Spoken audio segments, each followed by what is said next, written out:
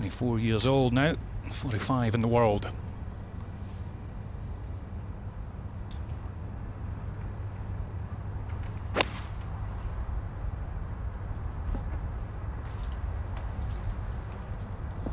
Oh yeah, sparkly shot from MacIntyre. He's got all the shots, left to right, right to left, whatever it wants. Well done. Excellent start from the young Scot.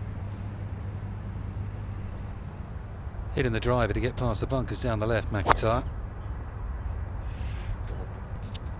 Leaked it a bit too far. It's over the bunker. Over the bunker there, I think he's gone, so he needs some luck. I think he's far enough back there to have a shot.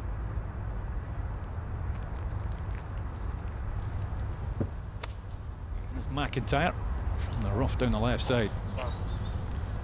Yeah, he had a gap. Pretty good, coming out of the rough there.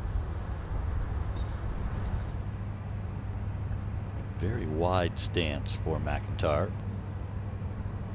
Wow, that's a pretty good start. 3-3. That's not bad, isn't it? That's the way it's designed. That's when the curtains get separated in the morning. That's the kind of thing you're hoping for. And now he goes to a par 5.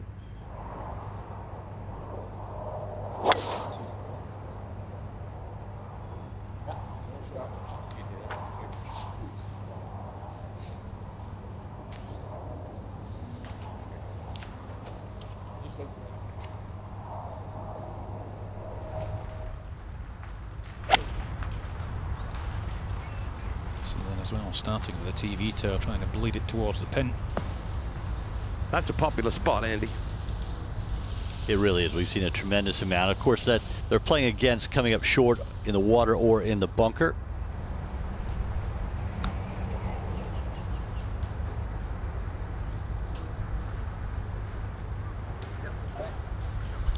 Very nice touch there from MacIntyre.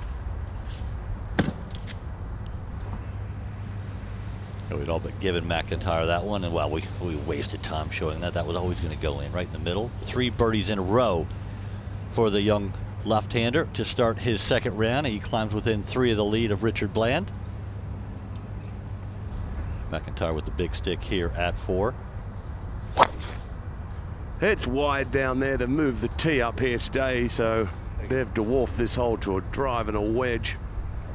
Oh, right in the middle.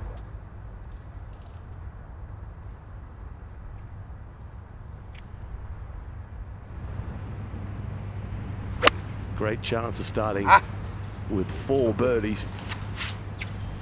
He pulled it. It's not disastrous, but he pulled it nevertheless. So he'll have that to start his second round with 4 birdies in a row. You fancy his chances?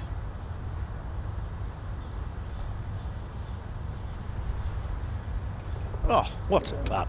What a stroke as well. I mean, that was just firm, absolutely beautiful. Right pace it went in as well.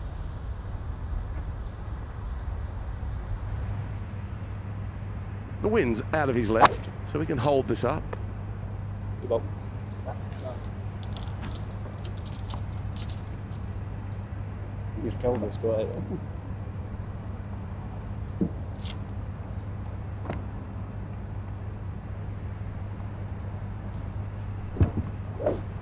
Birdies this next one, and he joins that streak.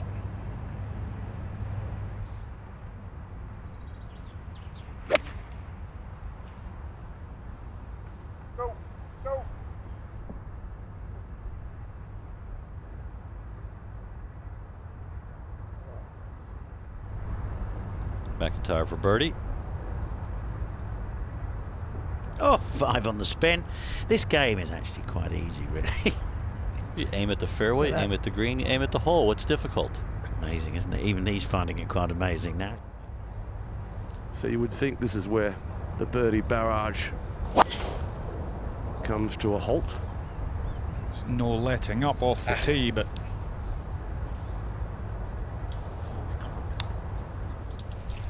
it was committed, you got to say that. Yeah, he tried to play the right to left fade, didn't he? But didn't come off.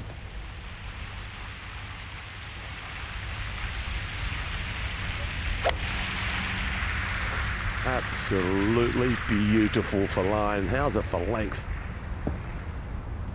Oh, very nearly. Very nearly. It's not bad from there, though. It's just going to ease down a little slope there. Uphill left to right, and then it wants to straighten. I think Richard, he'd be more than happy to two-putt it. 5's a good score there.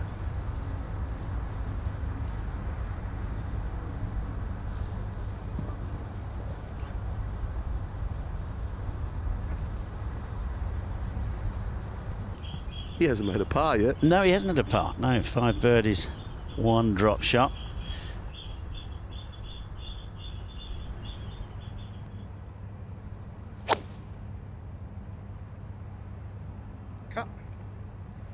Cut. Oh, that'll be just okay. It's such a tough par 3 today.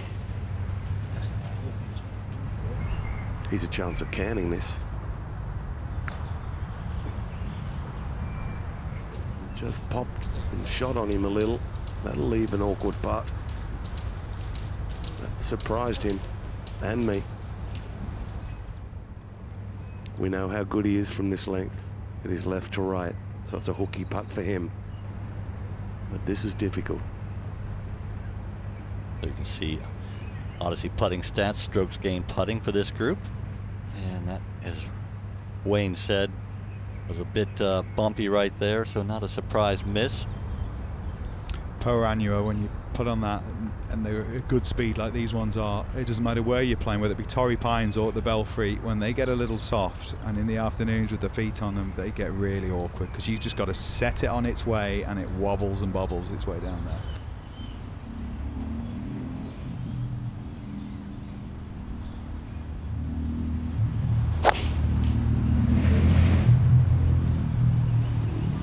Such a good looking swing through impact, so free, and a great result for the lefty Robert MacIntyre, top ranked left-hander in the world, as Andrew Coulthard talked about at the top of the show.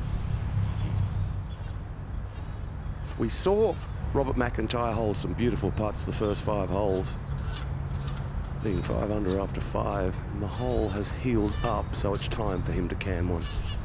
He is well overdue. And can it, he does. Robert MacIntyre, excellent 2 at the 14th. What a start that was. Look at that, 5 birdies in the first 5.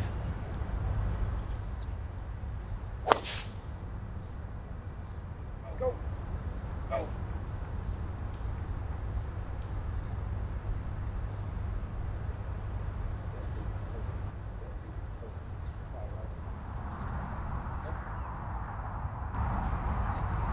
Just aiming at our TV tower behind it.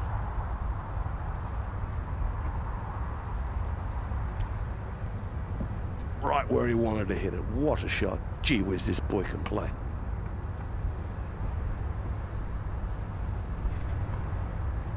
Totally in control, especially off the tee and with this putter. The game isn't hard when you drive it. 310 every hole and putt like Harry Houdini. One thing that I noticed about the way he plays is that there's certainly no back away from things at the end. He's not scared to go deep. He's not scared to risk making a mistake, making himself look rash or silly in the pursuit of excellence, trying to claim the win. Absolutely right. Backs himself all the time in any situation. MacIntyre, he's not going to back off. He's going to keep going at it. It's the modern way. He'll fancy this tee shot. Right. Very shot. Very good. Oh, he does it on that one back. What a stunner. Straight out the left. Just middle of the street. Yeah, like this.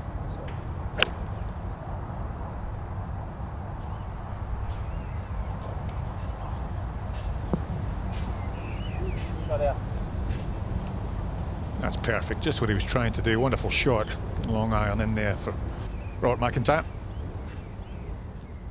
Great shot in from MacIntyre. Can he finish it off? To get into a tie for second. He has done. He's found it.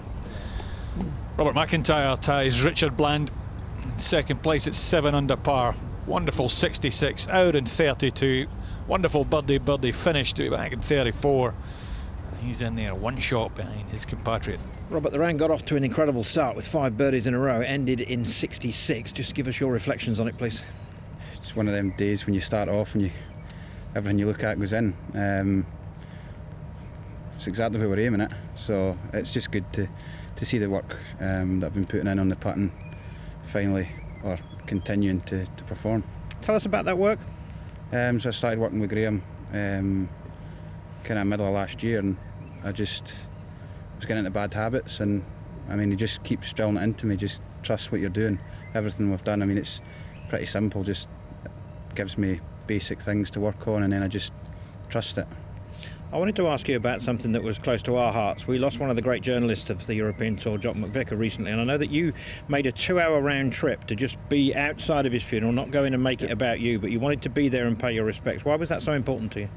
I mean, it's just the way I'm brought up. I got on great with Jock. Every time he phoned me, we'd chat for a good 10 minutes and just general chit-chat, how's life and stuff. But, I mean, no matter how far I had to travel, I was going to be there for Jock.